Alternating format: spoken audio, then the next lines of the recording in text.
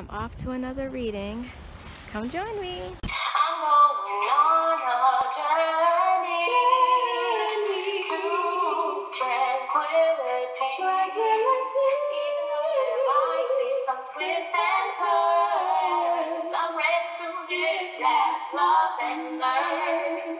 You're welcome to follow me on this journey. I'm Theo. I'm directing this play. This is Stefani. She's writing. So to kind of give a really quick, brief introduction of what we're doing here.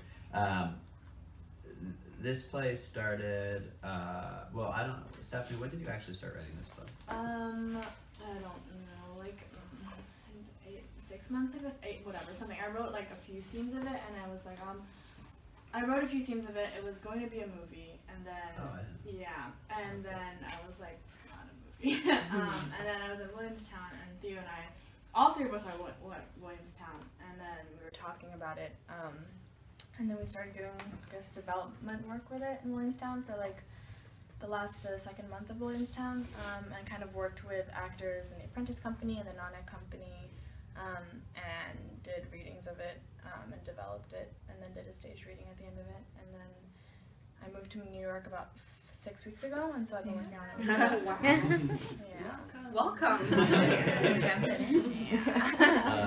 Facebook, and I started scrolling through pictures. I got one from my 15th birthday when we were in the back. Oh, the karaoke. Yeah. Remember when we all sang All Star? I'm probably trying to sing. Hey now, All Star. Great song. Well, when you can sing, all songs are So I've been praying to figure out how to let my guilt turn into good, into change. Does volunteering help? I don't know. Praying helps, especially when I feel like I'm not just praying for myself. You loved it. Wait, wasn't she Buddhist? Yeah, but not all Buddhists are vegetarian.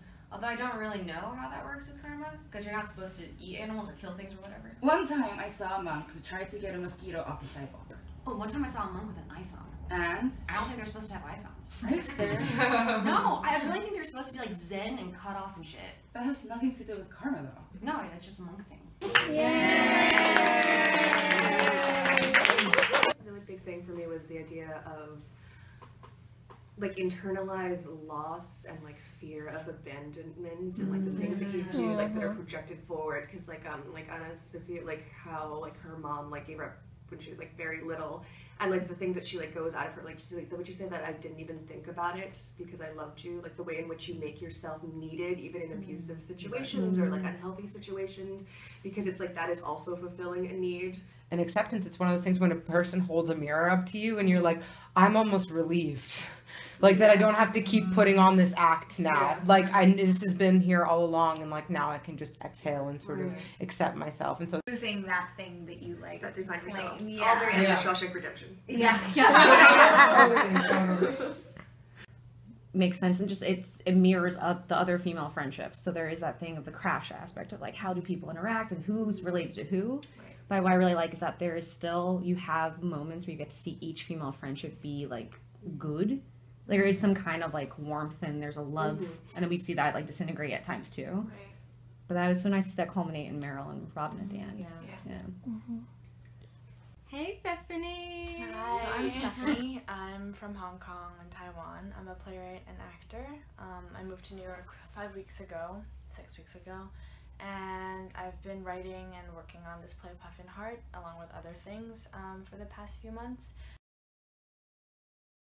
So my personal like god, I'm not specifically religious, is Toni Morrison, and a lot of her books, but specifically one that I read, Sula. I saw this interview of her where she talks about why she wrote it, and how it kind of stemmed from this idea that female friendship, when lost, is never discussed, and how important it is to see that female relationships are the crux of what it means to be a woman. Not necessarily romantically, but like that having a friend is something that is never discussed, and like losing that friend is something that is never mourned, basically, and like how do you grieve the loss of something that is not viewed as significant. I find readings always really interesting because if it's the right person, then I'm curious for more.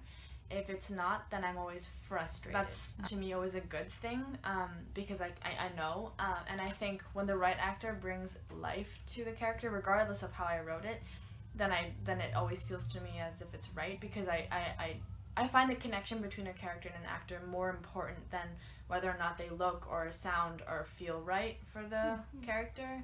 And I find that, like, especially when characters read in a way very different from how I imagined, but very much the exact life I wrote into it, is really affirming.